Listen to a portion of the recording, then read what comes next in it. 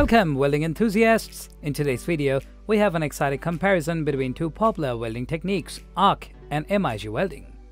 Let's take a closer look at the differences, advantages, and considerations of using these two welding methods. So, sit back, relax, and let's get started.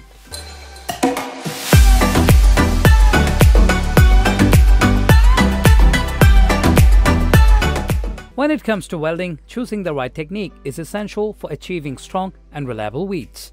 ARC and MIG welding are two widely used methods in the welding industry. In this comparison, we'll delve into the characteristics, performance, and suitability for various welding applications. Let's begin by understanding the fundamentals of arc welding. Arc welding, also known as shielded metal arc welding or stick welding, utilizes an electric arc to create a high-temperature fission between the base metal and the welding electrode. The electrode, coated with a flux, provides shielding to protect the weld pool from atmospheric contamination. Arc welding is known for its versatility and simplicity. It can be performed in various positions and is suitable for welding a wide range of metals, including steel, stainless steel, cast iron, and more. Arc welding is particularly effective for welding thick materials and in arduous or challenging environments. Now, let's shift our focus to MIG welding. MIG welding, also referred to as gas metal arc welding, utilizes a continuously fed wire electrode and a shielding gas to create an arc between the electrode and the base metal. The shielding gas protects the weld pool from atmospheric contamination. MIG welding is highly popular for its speed and efficiency. It offers fast deposition rates and provides excellent control over the welding process. MIG welding is primarily used for welding thin to medium thickness materials and is commonly used in automotive, fabrication, and manufacturing industries. Let's discuss the welding performance of ARC and MIG welding. Arc welding allows for deep penetration and strong welds, making it suitable for heavy-duty applications. It provides excellent control over the welding process, allowing welders to create precise and detailed welds. However, arc welding may require additional post-weld cleanup and may produce more spatter compared to MIG weld. MIG welding offers faster welding speeds and produces cleaner and neater welds.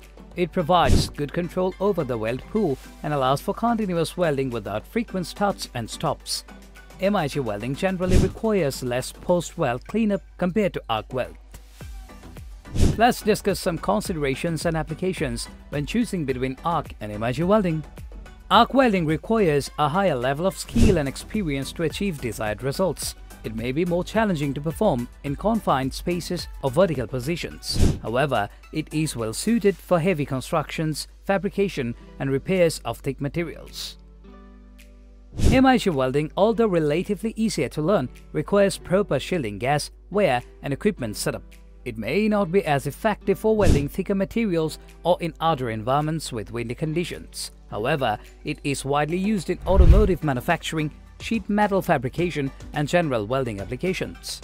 Both ARC and MIG welding techniques offer unique advantages and considerations. Arc welding excels in its versatility, strong welds, and suitability for thick materials, while MIG welding provides faster welding speeds, cleaner welds, and ease of use for thinner materials. Choosing between ARC and MIG welding depends on factors such as the welding project requirements, material thickness, skill level, and available equipment. That wraps up a comparison of ARC and MIG welding.